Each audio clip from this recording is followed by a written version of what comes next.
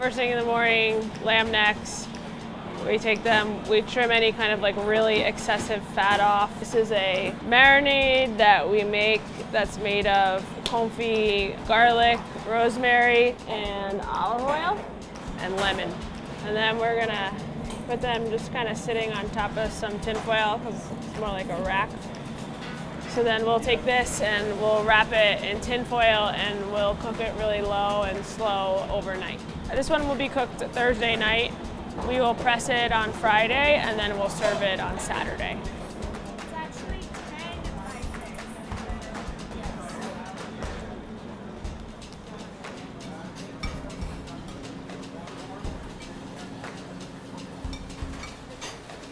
So this is what the lamb neck looks like when it comes out of the oven. It needs to be hot. It has a lot of fat. So if it's not hot, you know, it's a neck. And you have to be able to pull it off and then press it. If it's cold, that's gonna be like very impossible. So for the lamb dish, we had a lot of big ideas on how we were going to make this arrosticini be really delicious and yummy. And we tried a few different things. You know, we tried kind of pressing a lamb belly with a braised shoulder. And we kind of came to the conclusion that pressed neck was the best situation. I like keeping it intact. If we kind of tear it apart, it like loses all those little like fatty gelatinous pockets, and that's like the part that's really texturally pleasing. And I'm gonna stick this in the fridge with a little bit of weight on top of it, and then we'll cut it later. So this is for today's service, and this was pressed overnight. As you can see, there's like a lot of fat and just pieces kind of pushed together. What we're gonna do for service is cut this into square pieces, and there's 2 pieces per portion. If you look at the cube, you can see all the pieces of both protein and fat, and when we were testing this, it kind of made the most sense because it was the most cohesive and also like the most texturally pleasing. All the fat makes everything kind of crispy and moist. When we started working on this restaurant, we kind of decided that we wanted to change often because we wanted to invite people back in for something new. So one of the big projects for every day is breaking and wrapping the fluke, and Mindy, our fish roast, is going to do that with us. So the fluke dish, local to us, and it's the season. It comes from Montauk, Long Island. We changed the menu on Tuesday, so this is my 3rd day breaking down the fluke. I've worked with it as a crudo, but not breaking it down in the technique and the way we are cooking it. Mindy's a pro though, she knows what she's doing. Change is good and challenging, and it's exciting to see something different every couple months. Like at least what we learned with the last menu, it takes a few days for it to kind of like neutralize. Chef, should we start wrapping these fluke? Yeah, let's do it. Cool. I guess so. We're still trying to like figure out the best way for this to happen, and we've kind of adjusted it as we've gone, you know, for the whole 3 days that we've been doing this. Seasoned with lemon thyme and lemon zest.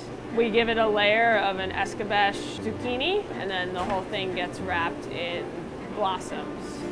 Fluke's really great for a crudo, and not that we're slow kind of baking it essentially, or slow cooking it. It's a little bit like a confit. Let's see what it looks like when we wrap it. Okay. Okay, and if you do it well, it should come together on the other side. We're gonna lose that one. And that's it. And it's just like a nice layer. And then we're gonna wrap it one more time just to like make it nice and tight. The first day I was like a little wonky with the plastic wrap, but day 3, I'm a wizard. We got 6 or 7 more to go, then we're gonna portion them. I would say like a fillet like this is, I try to gauge it with like 2 to 3 fingers. 4 or 5. We should be able to get like 6 portions out of this. And then get ready for service. We actually cook it with the plastic. It separates itself. So if you look on the bottom side, there's like a gap in between the leaf and the fish. So we just lift and we cut that way. There's definitely like 2 trains of thought. You know, like people go back to restaurants for specific things and specific dishes, and that's great. And then people don't go back to restaurants because nothing changes and it's the same thing, and they're just not interested in having the same thing over and over again. This is the second part of the lamb dish, but most importantly, this is James Brown, and he's the best, and he's very quiet.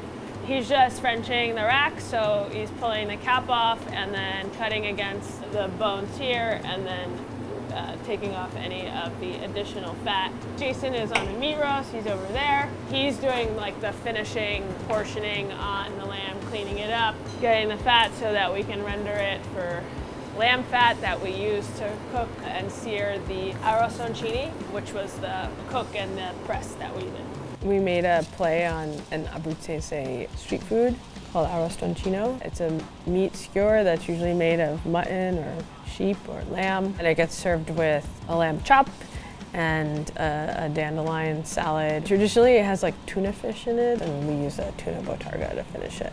Like, do I want you to feel transported to a very specific place? Yes and no. I want you to feel like it touches on that place, but I don't necessarily need it to feel like, you know, I just stepped off an airplane and this is what I got.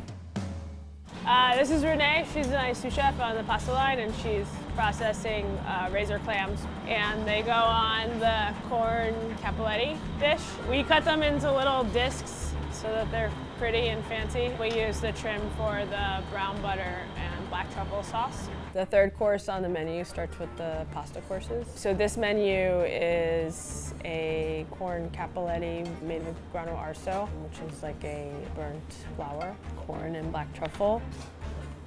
So this is Carlos. We're gonna make this pasta. It's called a collegione. So the collegione, which was on our last menu, was such a favorite of everyone that we've decided to kind of keep it around. These are the collegiones, so it's a Sardinian dumpling, and it is like a dumpling process. It's like a push and a pinch. The push and the fan and repeat. And repeat. The same for 6-7 times, or you finish close. That's it. Carlos, how long have we worked together? It's a long time.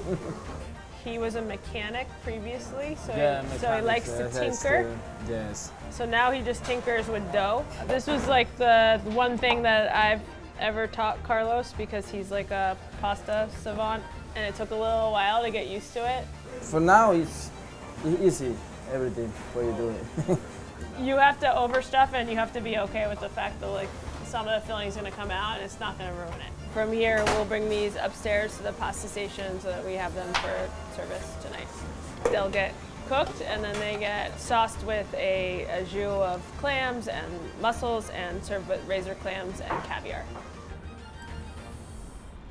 My partner, Jeff, and I did something a little crazy, and we opened 2 restaurants instead of 1, and they're totally different. Mel's is a casual, loud, vibey pizzeria that is wood burning only. So we're in the Coro dining room. It's about 3:30, and we're gonna go over to Mel's to do a little work on some pizza. This is Tony. He's the chef at Mel's. So we opened this together, and then I stepped away to open Coro, and so he is here every day making sure everything's awesome because he's awesome. It's a naturally fermented dough. I think it's like 10% whole wheat. It's a 3-day process. We try to keep all the like toppings and stuff fun and seasonal. Tony has self-proclaimed has eaten a slice of pizza every day. Every day of my life. Did you eat pizza on the days when we were like not doing pizza development? Every day. At some point you just don't eat the crust. It's our newest pizza on the menu, corn cacio e pepe. We're gonna let them taste it for the first time. Put a lot of pecorino on it, corn that's cooked with black pepper. What do you think? Everyone here tastes, and the same thing goes with next door. I need to know what you think about this so we know if it sucks or if it's great. This is Cat Rock. Most importantly, she's my chef's cuisine. She does everything. And these are our Santa Barbara spot prawns, and then we process them, which some people maybe think is not so nice. What you're looking at here is about 1/3 of what we actually received. So this was about 10 pounds. We got 30 pounds in for this week. That's fairly standard at this point. So we're cleaning them so that we can break them down for a crudo. I like cleaning the shrimp because it's like quiet. and you can space out for a few minutes and like get something done, and it's kind of therapeutic, I guess. So we make a prawn oil with all of the heads and the shells. We blend them with grapeseed oil, and it makes this really aromatic oil. It's gonna get loud.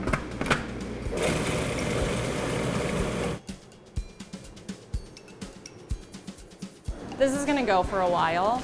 Also checking to just see and hear that all the juices from the heads have sort of evaporated and fully cooked off into the oil. We have our first tables at 5:30, so I'm just finishing up some of the protein fabrication, and I will be mincing the spot prawns that Chef and I fabricated earlier. Every time we start a new menu, the biggest challenge is definitely sourcing, and availability is probably always the biggest challenge, but it's just a bigger challenge because it's a much shorter window of time. You know, you want to find products that feel right for the menu, and you also want to find things that are interesting and delicious and beautifully made. One of the biggest courses that we have is our aperitivi course, which consists of small dishes. The whole team, both here and at Mel's, are all here. Each line is a different thing. This is the aperitivi line, and then pasta, meat, and fish. We'll start seeing like the meat roast and the fish roast come up from the butchering room to start getting ready for service. So most of the aperitivi stuff is a lot of like final finishing things, and then it'll all kind of be put together at 5:30 when we open. I mean, the calamari is one that's fun, and it's a people pleaser, and it's also one of those things that's really simple. So I'm just giving a quick blanch to the calamari. I'm not really trying to cook. You can see it's just a second or two. I'm just opening up the tubes so that when we fry them, the rings are nice and open. Danielle's gonna fire a tasting of aperitivi so that we can taste everything before we start sending food out to the dining room. Fire one. Fire one. So I kind of like those things as projects, and calamari is kind of that. It's really nice calamari. It's not like the manufactured rubber bands. It's fried really nice and individually. You're not getting like a plate full of little like tempura or like batter pieces instead of like an actual ring or tentacle. So this is the sauce for the calamari. It's just like it's a very lemony, peppery butter sauce. You want to taste this with me? Because the last one's a little salty, so I'm gonna add a little pickling liquid, but like it has a lot of pepper in it, chili peppers or pickled peppers, and they're hot. Well, we have every day to make it perfect, right? So like we have until September 27th to dial it in. And we're just about getting ready for service. It's 5:15. Everyone's setting up their stations. We open 5:30. We'll put up tastings of the aperitivi. If you look around, there's about 2+ cooks on every station. Just making last finishing touches for service this evening. They're about to bread some stuffed olives. Tomatoes are going towards the salad, and slicing prosciutto for the melon. This is part of the melon and prosciutto, and the melon's gonna be kind of dehydrated to like almost like fruit roll-up consistency, and that's part of the dish. This is first. That was the herb pizzelle with scamorza and herbs. This one is a fried olive. It's stuffed with anchovy and has a lemon, parsley, aioli. No, it's good. Cantaloupe, fresh, dehydrated with prosciutto and lemon verbena oil. I feel like this actual fresh melon is not so sweet or ripe as it has been. And I feel like it needs a little like marinating. And across the board, I feel like it could have more olive oil. This is polenta crisp with fajito crab and chili. This. You can give it a little lemon juice. I feel like it's a little soft. This is our baked fairy tale eggplant with semi-seki cherry tomatoes, capers, and breadcrumbs. There's a little pecorino fondue on the bottom. I feel like you need to season the eggplant a little more. I do almost feel like I want to touch more acid. We were talking at one point about spritzing it with the vinegar. I definitely need more acid and a little more salt too. Okay. You want to taste the tomato? I really like it, but I need more everything. I think it's because it was too It tastes spicy like- last night. It just tastes like tomatoes that need salt and acid. Your spice is fine. I mean, it could even take a little more, but like the seasoning is really off and you need more acid. It needs everything, to be honest. It's just very flat. Yeah. So let's remix the whole thing. So everything's pretty much like very close to where we want it to be. The tomato seasoning needs adjustment all around, but that's very easy to fix. Everything else is in a good place, so we're good to go for service. You know, running service in a place like this is a little shaky. There's a lot of moving pieces. It's a lot of people.